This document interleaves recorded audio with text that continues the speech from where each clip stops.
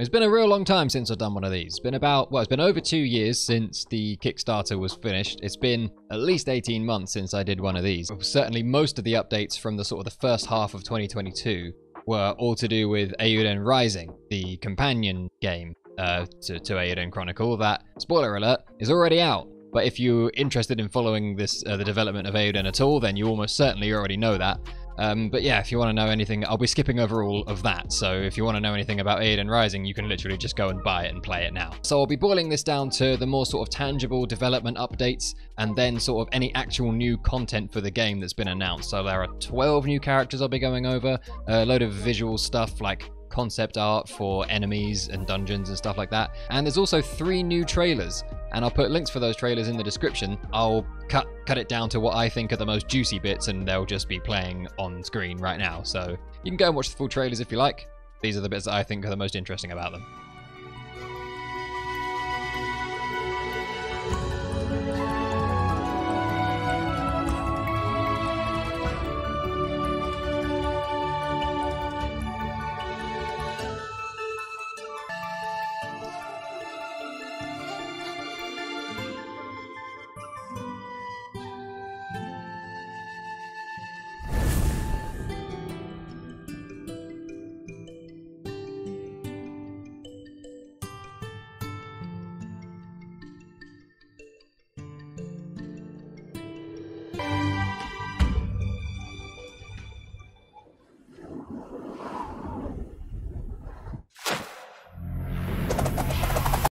Okay, on to the development updates from Murayama. First things first, the elephant in the room. There was a delay to the release date. But again, you will already know that because if it had stuck to the original release date, the game would already be out. It was due out in October 2022. So now we have a 2023 release date. And as far as I could find, there's been no further official clarification on exactly when that is. So this delay was due to having a way bigger budget than they initially expected, and so they're setting their sights for the game higher, both in terms of scale and depth, you know, sort of quality. And they also had to rearrange a lot of their working conditions due to COVID. Next update is that the game will be available on Xbox Game Pass. They're still looking for ways to increase their budget, and they got a decent offer from Microsoft and they accepted it. It's going to be on Xbox Game Pass. DLC is the next update. We already knew that we were getting 2 lots of DLC. There was a Sane's Story DLC and a Marissa's Story DLC. Now they've announced that there is going to be a 3rd one. We don't have any details for it yet, but it will be available to all Kickstarter backers. Next update is that 100 Heroes is in fact coming to Nintendo Switch. That was the only console that was kind of up in the air about whether they were going to be releasing on it. They're releasing on basically all the other modern consoles and Steam. But yeah, it's going to be on Switch. Next is the main story will be fully voice acted. The whole game will consist of about 60,000 lines, so it's going to be a huge, huge task. Also announced, and this was in the most recent update as of November 2022, there's going to be a theatre system. There'll be many plays to choose from that you can put on, and you can assign any character you like, I think, any of the roles within that play, and then you can see that play played out, and the characters will all play the different characters within the play differently. And that will all be voice acted as well. And that little minigame feature alone consists of around 15,000 lines of dialogue, which is about what you'd see in a regular game. Alright, on to characters. First up, we have Marin.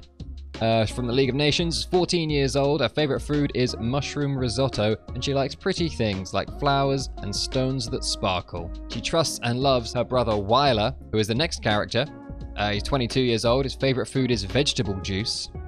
He's a skilled hunter that never misses his mark, and he is vowed to protect his younger sister, Marin, but other than that, he doesn't really enjoy combat.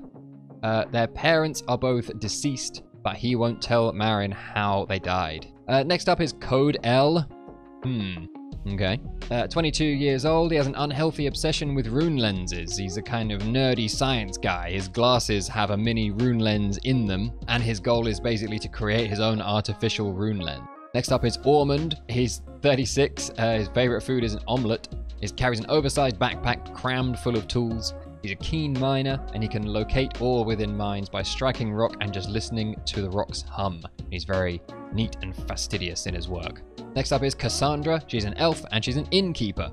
She's not especially industrious as an innkeeper. She enjoys lounging around, but that doesn't stop her from tugging at the heartstrings of boys who are never sure which part of her they're allowed to look at. They're talking about her ears there, pretty sure. Next up is Squash. It's 44 years old, like spinach quiche. An ornitha. Name of the race, based on ornithology, because bird. Smart. He peddles in accessories and claims to be an expert and can sort treasure from trinkets, although some feel that shiny object is really his only criterion. Next up we have Stadler. He's a soldier, 42 years old, loves chili con carne, my guy. He's a gruff but principled soldier, knows the name of everyone he's ever trained, and but he tells his soldiers he's a coward because he can't bear the thought of them dying, and that's why he works them extra hard. Okay, bro. Next up we have Hakujin, and under profession for Hakujin it says the Far East. Anyway, she's 27, and she was the winner of a Kickstarter character poll. So there was a poll a little while ago that I featured in one of my previous updates with 4 potential characters that people could vote on, and she was the one who won. She's a master ninja and a cool, composed warrior. She's an old friend and rival of Mio. Remember Mio? The one who with the brain farts? Next character is Cabana. He's a beast man, 32, loves strawberry milk.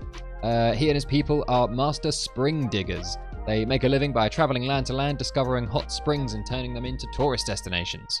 Next up we have Yelu. She's from a small unknown settlement in the League of Nations. She's reclusive and yet inquisitive, and her struggle is that she's trying to overcome her shyness and find courage to make contact with the outside world. The settlement that she's from uses a rune lens to cloak itself from prying eyes, and they worship the lens, and it's customary for her and her people to hide their eyes behind their hair as a sign of reverence, and so apparently this character will never ever show her eyes. Next up is Maureus, 32, loves a sauteed chicken breast. He's determined that he is a mage, yet he doesn't actually know a lick of real magic. He wields a massive thing that he calls a staff, but it's actually a big like iron pole with a heavy thing on the top and it's actually a mace. And he works hard on attuning himself, which is really just kind of like getting pumped up to smash something so he can wield advanced magic, smash stuff. Then we have Clark, who's 55 years old, loves a herbal tea. He's a middle-aged divorcee who manages the theatre. He put so much effort into his theatre troupe that his wife left him. He's not the showman himself, but he's the organizer and presenter. And he always takes effort to present himself in keeping with the sense of wonder and imagination that he wants to present on the stage. So I'm guessing he's the one that we're gonna need to talk to trigger this theatre mini-game with the 15,000 lines of dialogue. Next up, throughout the course of this period that I'm covering, we've been given various little sneak peeks of visual stuff from the game, aside from the characters. So I'll just kind of put it up on screen and say what it is. Early concept of a camp village, a mine dungeon area, these 10 pictures of new assets. Next up, we've got quite a lot of monsters. We've got Forest Eater, which I guess eats stuff in the forest. We've got a Golem Pulverizer, which is a variant on a Rune Golem that I guess pulverizes stuff. Then we've got a Nikari, which is a Wraith imbued with a Warrior's Soul. Scorpion Assassin, one pretty much speaks for itself. Then we've got a Hard Knock, which is another Rune Golem variant, kind of a Guardian variant it seems like. They sort of patrol ruins like the rune barrows in Rising and smash the daylights out of anyone who wanders through there, basically. Then we've got a Maiden Revenant. Once a renowned dancer, she can control her hair at her will, cast several spells at once, and serves the dead countess. And finally, we just got some little pixel art stuff. We've got these couple of images, the pixel art of Sane and whoever else these are, just the general kind of Empire people and soldiers. Then we've got this little collection of characters all done in their pixel art. And finally, we've got, this is, I don't know if this is actually going to be a part of the game, but this is just something that Murakami kind of knocked up during his time off, just kind of for fun. It's Noah, the main character, done in the kind of old school PlayStation pixel art style of, say, Suikoden 2. Yeah, and that's pretty much it. I rattled through it a lot. I've skipped over a lot of stuff that I didn't think was especially, like, you know, interesting or like a real update. So yeah, I hope you enjoyed it. I'll put the links to all 3 of the trailers that I mentioned at the start in the description. There's also a link to my Twitch channel in the description. I speedrun Suikoden, play Suikoden, as well as, you know, some other games in the style. Yeah, it's in there if you want to check it out. If you liked the video, I'd really appreciate a subscribe, and until next time, see ya.